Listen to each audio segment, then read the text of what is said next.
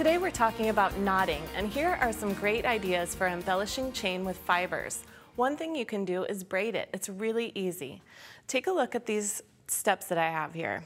All I've done is taken and attached a toggle ring to the end of a piece of chain. Then I tied an overhand knot with 3 different colors so you can really see the braid. Of course, you could do the same color and that would look pretty too. So you'll just start out by braiding, and you take, as you normally would with a braid, you just do over, under, over, under. So I'll bring this one over, and then the next one is going to go through the chain. So you just want to pass your 3rd strand through a link on the chain, and you can see there it's green, blue, yellow. So that helps you define the pattern too. So I kind of twist those fibers together, and I'm just using embroidery floss, but you could use any type of fiber because of course this season we're talking about different fibers being in the spotlight. So you pass those through, and what's easy about this project is you don't even need a needle. You could use a big eye needle if you wanted to, or a folded piece of wire to make it really easy, but I like that you could do this on the go because it is so simple. So you can see the braiding pattern just starting to develop there. I'll show you the next one.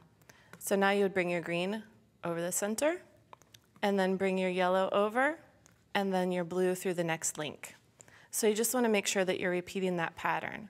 Now this is easier with chain that has larger links. So you could of course get really tiny, but this is a cable chain, so it makes it really simple to braid along the edge. And I think it really adds a lot of fun flair, and I'll show you some ideas for how you could use this when we get there. So next I want to show you how to attach 2 chains together.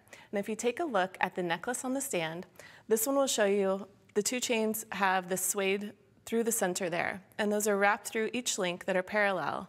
And to get started, all you do is take 2 chains and fold a piece of suede through parallel links. So you'll go just through and take your suede. It works really well with suede because it's a flat kind of cording. And then you'll pull this through both links. And then to attach this at each end, all you have to do is either you can tie it in an overhand knot, or you can just fold the end of the suede over and glue it when you get to the end of your chain.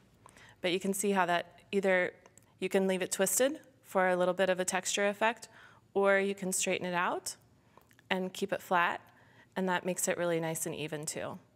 And I think this is just a fun way, again, to create a really interesting foundation for your necklace or bracelet. And on this piece, this is really super simple. All you do is take some organza ribbon and tie an overhand knot at the end of your chain. Then you're going to pass it through every other link.